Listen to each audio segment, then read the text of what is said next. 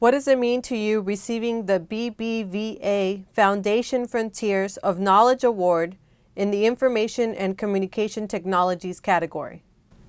For me, it means a great deal. First, because fuzzy logic has been somewhat controversial, and some people have been and continue to be enthusiastic about it, and some very skeptical. So an award like that has a big impact on the way fuzzy logic is viewed by the scientific community. Now, in addition to that, it has a special significance for me because I'm a great admirer of Spain and Spanish people. So this award coming from Spain has a special significance for me, and I would like to take this opportunity to express my deep appreciation to all those who were involved in one way or another in my receiving this award. And particularly, I would like to mention my nominator, Professor Louis Magdalena, Director General of the European Center for Self-Computing, Professor Trias, and others. I am deeply, deeply appreciative of this award. The jury has resolved to grant you with the award for the invention and development of fuzzy sets and fuzzy logic. What brought you to create fuzzy logic? By training, I am what might be called system scientist. But I have always been a strong believer in the power of mathematics to solve all kinds of problems, no matter what field. But at some point in my intellectual development, I began to realize that mathematics, with its extremely precise conceptual framework, has limitation when it comes to dealing with fields in which imprecision plays an important role.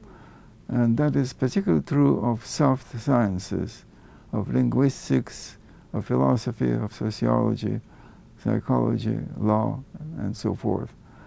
So, as a system scientist then, I've been interested for a long time in doing something that would narrow the gap between the real world with all of its imprecision and the precision of classical mathematics. So the concept of a fuzzy set and fuzzy logic serve to narrow that gap.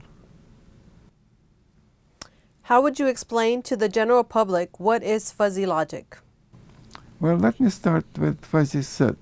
A fuzzy set is a class with unsharp boundaries, with fuzzy boundaries. And most classes in the real world are like that. The class of tall men, beautiful women, fast cars, expensive furniture, and so forth. So the classes are imprecise, unsharp boundaries, but humans have a remarkable capability to reason with classes of that kind. And so mathematics, classical mathematics, based on two-valued logic, is not really the best conceptual framework, conceptual system for dealing with the imprecision of the real world. And so this was my primary motivation. What was the reaction you obtained from the scientific community when you proposed something as new as fuzzy logic? And why was that reaction better in Asia? Well, the word fuzzy has a pejorative connotation in English. When they say somebody is a fuzzy thinker, it's not a compliment. When I was writing my phase paper on fuzzy sets, and I was faced with this question: how do you call classes which have unsharp boundaries? I could not think of something that sounded both accurate and good. So I was faced with the choice And I chose to use a term, fuzzy, which he described, which I had in mind, but as I said a moment ago, does not sound good in English. And in part, this, as I expected, turned out to be a handicap when it came to acceptance of fuzzy set theory and fuzzy logic. In Asia, they do not have problems with the word fuzzy. In fact, in Japan, fuzzy is considered to be a good word. Furthermore, in those countries, those countries are old cultures. They have cultures in which they accept shades of gray between black and white. In Western cultures, which are younger cultures, there is the Cartesian tradition of black and white, right or wrong, true or false, and so forth. So primarily for these reasons, fuzzy logic and fuzzy set theory have found,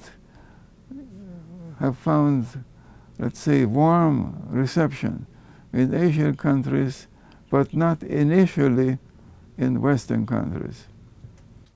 How has fuzzy logic changed the way in which computers and systems work today?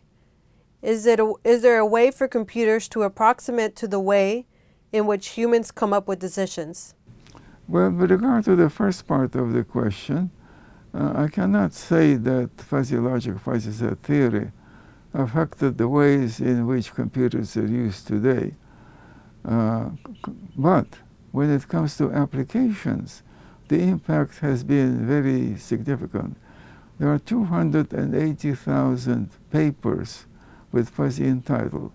So fuzzy logic, fuzzy set theory are playing important roles in decision making, in pattern recognition, in clustering, in all kinds of ways. For example, the camera that I looked at right now is using fuzzy logic in many different ways. Automobiles use a fuzzy logic transmission. But it's not so much a matter of how computers work, but how computers are used to develop applications of that kind. Did you ever expect that your contribution would result in so many applications, particularly in the field of consumer engineering? And is there any application that has specifically surprised you? Well, when I came up with my idea, I knew right away that's going to be important. But contrary to my expectation, the initial applications were not so much in the realm of soft sciences, where I thought they would be, but in the realm of hard sciences, in engineering, in technology, and particularly in consumer products. And there is one reason for it.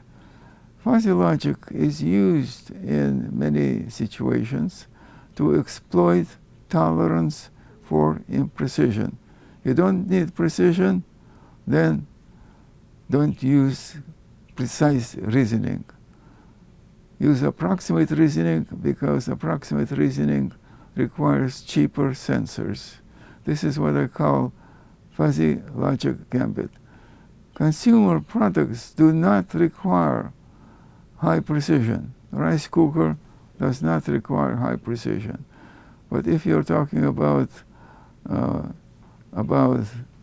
satellite control, if you talk about fields like that, then you do need high degree of precision, in which case fuzzy logic would not be perhaps the best system to be used in applications of that kind.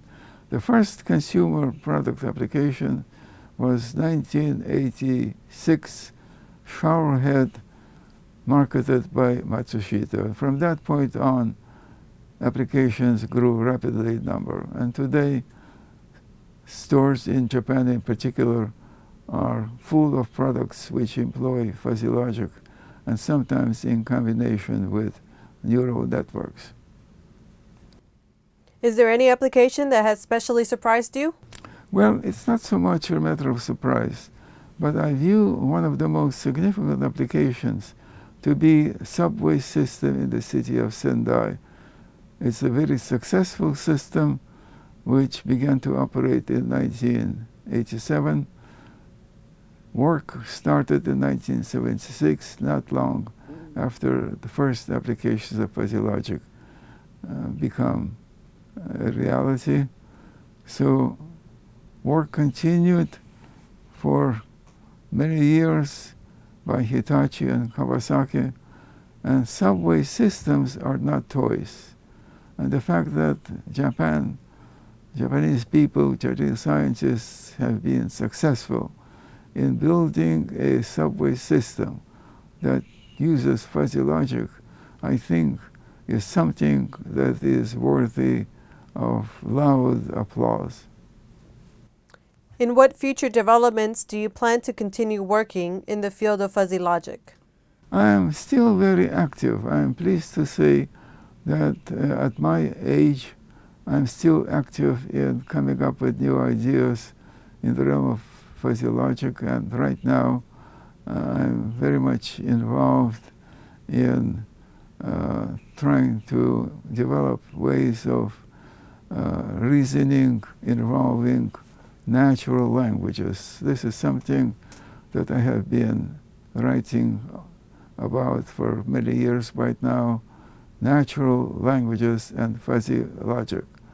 And I believe that perhaps the most important application in the future will be human-machine dialogue using artificial intelligence and more particularly fuzzy logic. So this direction I view as something that's important. Technological applications, engineering applications, consumer product applications will continue to play an important role, but there will also be very important applications in the realm of medicine, medical instrumentation. One example is Omron's blood pressure meter. Omron has sold 120 million blood pressure meters at a total cost of $12 billion. One company, one product, $12 billion. Now to the last question. After your contribution in fuzzy logic, you have done relevant contributions in soft computing and natural language. Can you give me some more details about this? Well, as I mentioned already, I think that what we do not have a good understanding of right now is natural language understanding. We have systems which have very primitive natural language understanding capabilities, but we are very far from being able to understand natural language of the kind that we use in everyday discourse and reasoning. So I feel that this particular direction is not perhaps the dominant direction today in fuzzy logic, but I believe that with the passage of time, it will become more and more important and more widely accepted. So I'm very pleased to be able to make a contribution to the extent that I can in trying to move in that direction.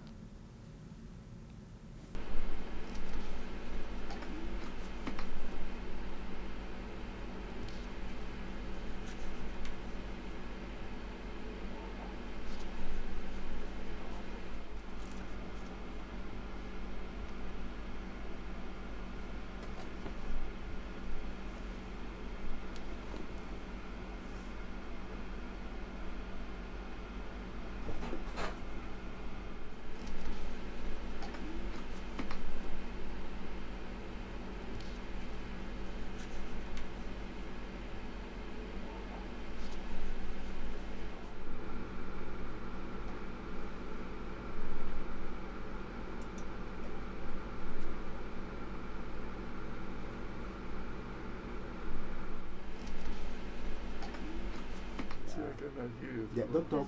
Look.